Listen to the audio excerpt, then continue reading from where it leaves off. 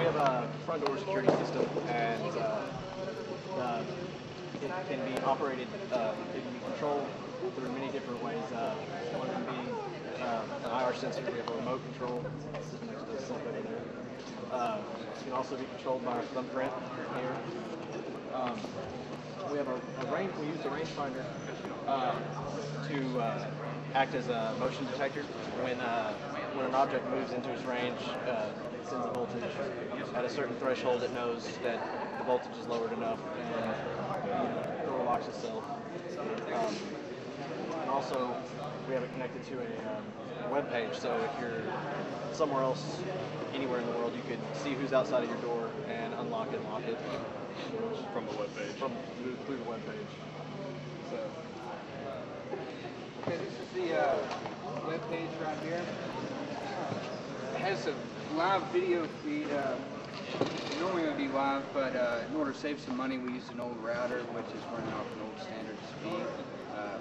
So speed kind of limits it to being about 10 seconds behind live. But basically what we have is a little bit difficult to see, but this is the video feed right here. We have a button to lock the door, a button to unlock the door, and then just kind of a little label right here that lets you know if it is unlocked or unlocked. So it's going to be difficult to see that it's unlocked, but if you listen, you can hear it unlock. Okay, so it just unlocked, and you can see we can open the door. And then after about 5 seconds, all the systems are going to reactivate, and say somebody walks up to it, it's locked, light comes on, it's locked now.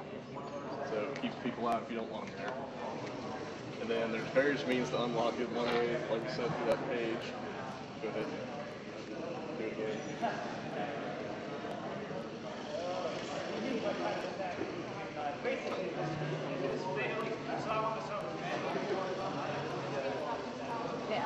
Like I said, this router's really scary.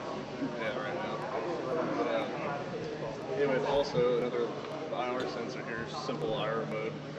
You know, you can keep in your car or whatever, put on your visor. That way, when you pull up your door, you just hit the unlock button. Or it's already unlocked right now, so you can't lock it. Yes, you can. You can lock it with your remote as well. So I just did. So it should be locked now. But you know, say you're coming home from whatever, and you just. And then all the systems shut down for about 5 seconds, which can be changed. And we also have Sense Export application needs to know whether the door's open or not, so we've got a push button right here on the hinge.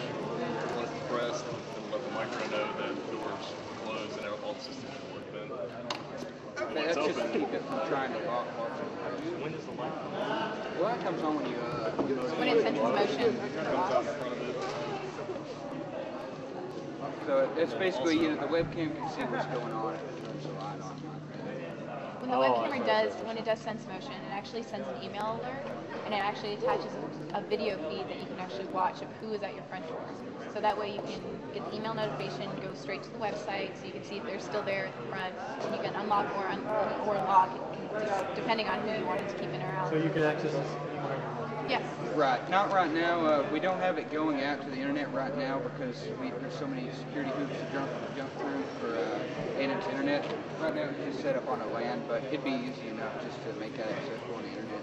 So if one of y'all want to try, you can walk up, it'll lock you out, and it'll send me an email. So if y'all want to try and walk up to the door here. Just walk on it. When the light comes on, it means it's locked. You can't get in.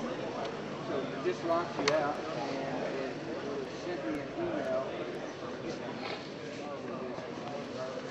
Here's a video feed, a 5-second video feed. Can we bring some back?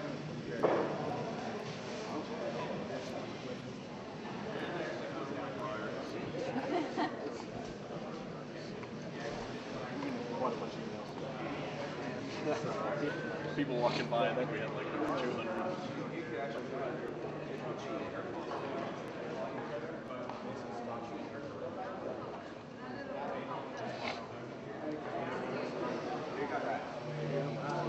That criminal. Yeah, that criminal. We got him on. So there's also the thumbprint reader that you can show.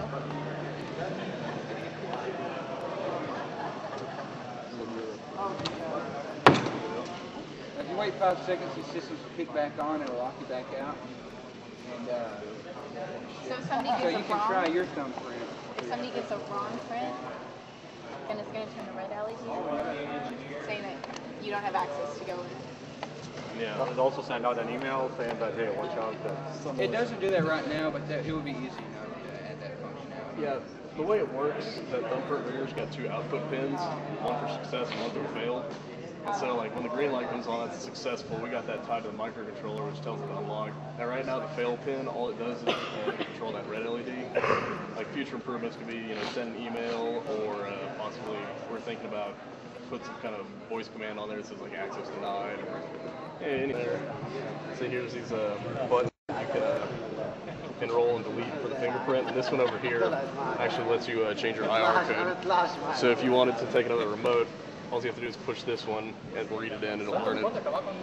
So, and this is the export that Seth uses to control his web page, and the Arduino, and then yeah, it's just our circuit. Yeah.